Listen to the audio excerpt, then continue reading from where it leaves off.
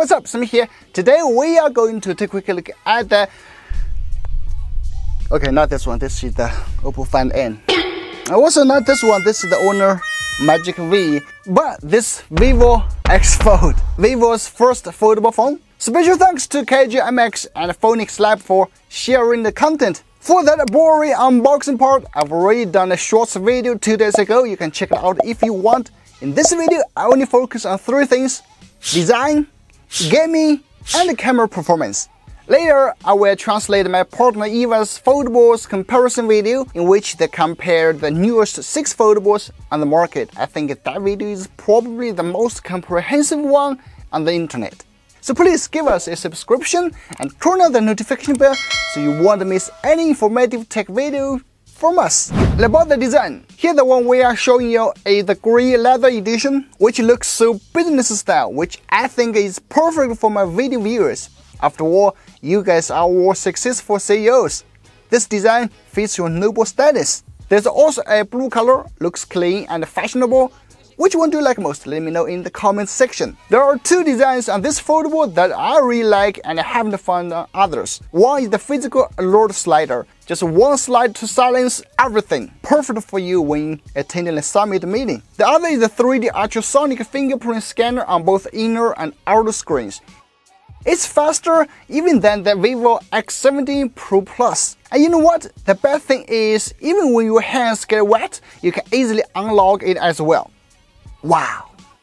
Of course, I guess the most concerning part for anyone who is going to try the foldable is the case. Here is how it looked when we just took the phone out of the box. It looks perfectly fine, not obvious at all, not like one big brand, Samsung. Even if you don't use it, you can see a giant crease there. But what about after some time of use? This is the one after 1 week of daily driving. We fold at least 50 times a day. We can see the crease from certain angles, but I would say it's good among other foldables. And if we light up the screen, it's even less obvious.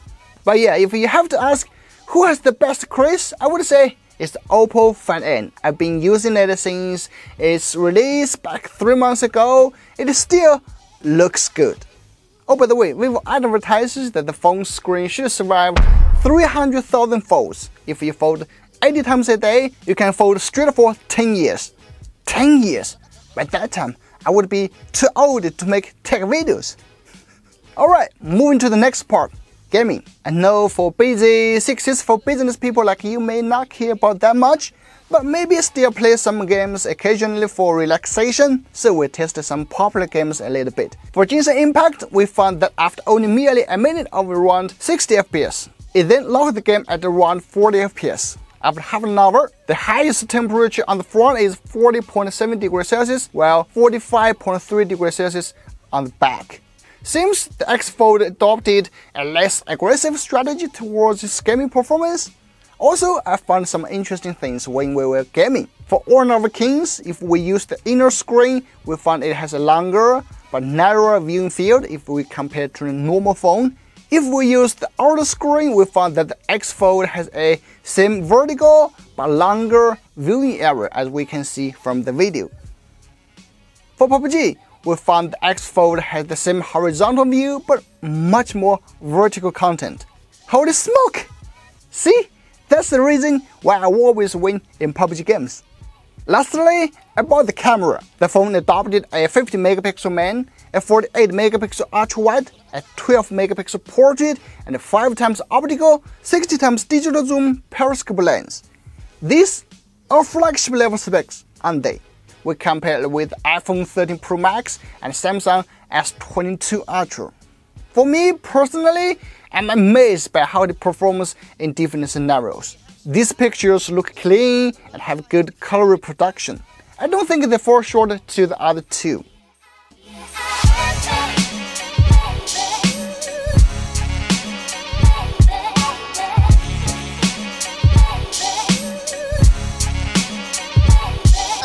Okay.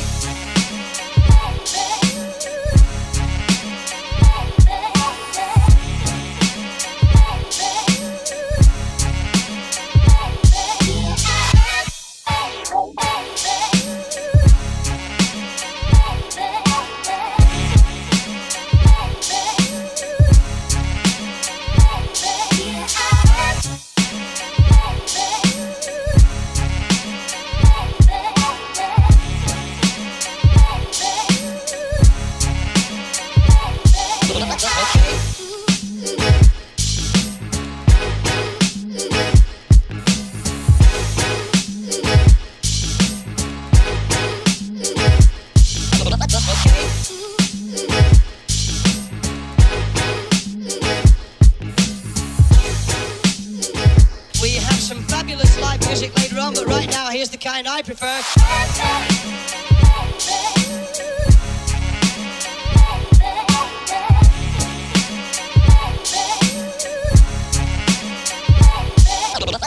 Alright, that's the video. I know there are many things I didn't cover, like specs or software side. No worries, we'll put them in my next comparison video. Please make sure to subscribe. It's not easy to make good quality videos, even shitty ones. Anyway, thanks for watching. I'm Sammy. I will see you in the next one. Okay.